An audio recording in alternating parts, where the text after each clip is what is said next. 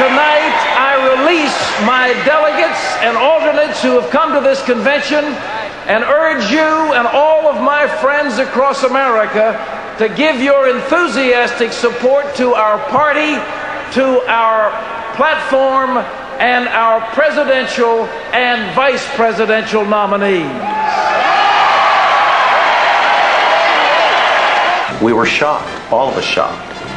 We pulled 81% of the evangelical vote in the general election.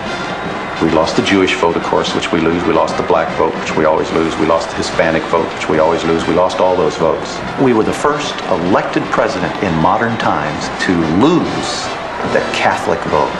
It meant you could win with just evangelicals. We won 81% of the evangelical vote. It had never been done before.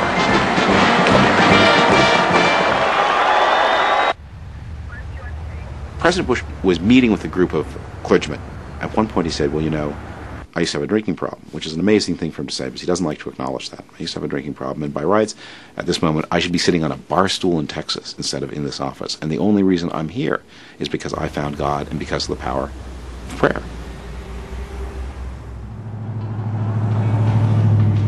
He truly was wandering, and he really was a prodigal son. He was out in the desert and having a good time, though. He was drinking a lot, staying out late, dating and knowing a lot of women. This is his description of it. I think his dad probably did practice, as the prodigal's father did, to let his son go and do and run to the end of himself. Internally in the family, and I think among his friends as well, there was a sense that he was going too far, that it might be dangerous at some level. There are stories in Texas about George W. Perhaps having, one too many cool beverages and suddenly appearing on stage uninvited in the background at a Willie Nelson, concert. I just guess, from having lived in Texas for a while, that there were other people up there doing the same thing. I don't know that many of them would go on to run for governor and then run for the presidency of the United States. George was a good guy, and he was one of the guys. He was not special. He was a neat guy in the oil business that I knew. He was one of the people of Midland. He came in here in the late 70s like a lot of other young men. He had connections. Lots of young guys had connections. Midland in the 60s, many Easterners' sons came out here because it was the place to be. When money's rolling in, people tend to live it up. There were skyscrapers planned and Learjets were bought and people went to country clubs and played fast and loose. I myself did more drinking and more partying than certainly I should have. And that's what we thought you wanted to be when you grew up to become a man, is be a hard-drinking, hard-driving oil man. The problem is, in 1982, the price of oil was between $35 and $40 a barrel. By 1986, it was $10 a barrel. People were losing money rapidly. We were all, about that time, trying to figure out how we were going to get out of the mess that the oil and gas business had gotten into. We were kind of in a survival mode. Despite his family connections, George W.'s attempts to forge his own oil business were also foundering. Nearing the age of 40, Bush's future was filled with uncertainty. A lot of us were looking at what is reality, what really matters in life. I had a beautiful wife, George had a beautiful wife, beautiful kids. If that's not enough, what is? Everybody has a hole, what Blaise Pascal called the hole in the human heart. I don't care whether you're rich, whether you're poor, whether you're in jail, whether you're in prison. Why am I here? Why is there sin and suffering? Is there any way out of it? What's my purpose in life? Those are questions that have plagued people as long as recorded human history. I don't care whether you're a George Bush son of privilege who happened to have an alcohol problem. Everybody's going to be thinking about that sometime in their life. In response to Midland's economic crisis, local churches took the unusual step of banding together for a Christian revival. This crusade would be led by traveling evangelist Arthur Blessed. First Baptist Midland's pastor warned us that we would not be ready for him.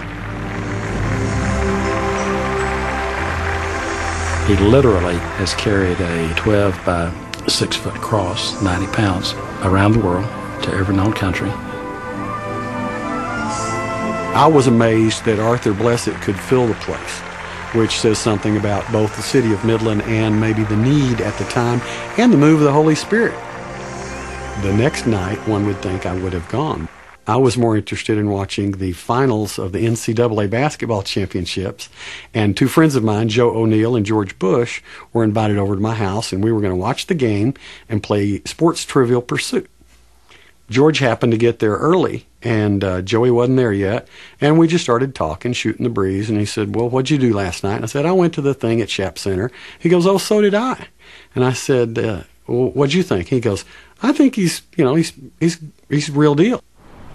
During the day, Arthur would carry the cross down through town or over to Odessa. And after the Crusades at Midland Shap Center at night, there would be a group of people, normally, that would come over to our house.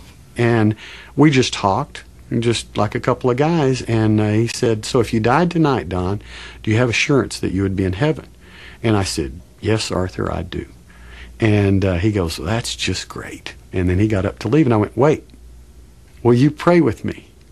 And so I got down on the floor with him and a group of people.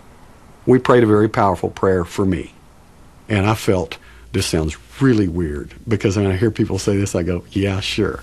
But I felt big white lightning bolts coming out of my shoulders. And I felt like, even though I was on my knees, I felt like I was about 3 feet off the ground. And I did have all of my burdens lifted from me. I became aware that George Bush wanted to meet Arthur. And so the three of us ended up at the Holiday Inn. We may have been the only three in there other than our waitress. George was very straightforward. He was wanting to visit with Arthur about what it meant to come to know Jesus personally.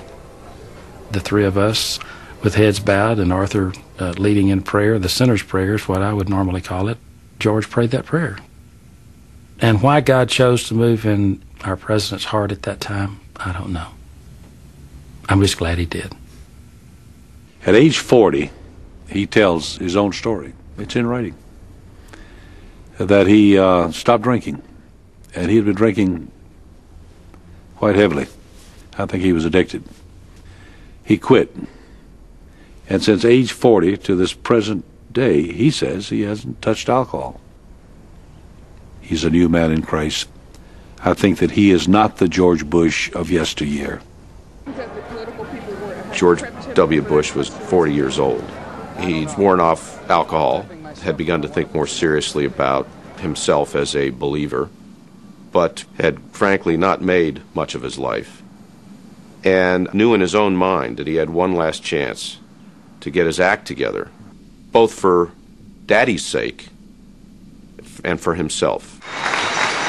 Thank you very much. I am here today to announce my candidacy for President of the United States. George W. Bush came to work for his father just as Bush Sr. faced a growing religious right movement. Thank you all very much. The younger Bush's newfound evangelical identity would prove pivotal to the campaign. George H.W. Bush, the father, always had a somewhat strained relationship with the evangelical Christian community. I'm not a mystic, and I don't yearn to lead a crusade. My ambitions are perhaps less dramatic, but they're no less profound. He had been in the moderate wing of the Republican Party on cultural issues. His own father had been a crusader for population control and condom distribution, an entirely different cultural world from the one of the South and the Bible Belt. And so when George H.W. Bush tried to curry favor in that crowd, he was always a little bit off. Sometimes he was a little too fervent, and then he would be aghast at his own ferventness. He just couldn't get it quite right because he didn't hear the music. I prayed plenty, but I can't tell you what about. Private between me and the... The Lord. We were trying to get his dad elected president, and the numbers of evangelicals had just grown, and the popular fiction in the newspapers constantly was, well, they've peaked, well, it's over, well, now they're closing their doors at moral majority, well, now this. So there was this constant news story every 3 or 4 months that they peaked, but according to Gallup's numbers, they hadn't peaked, they were just continuing to grow.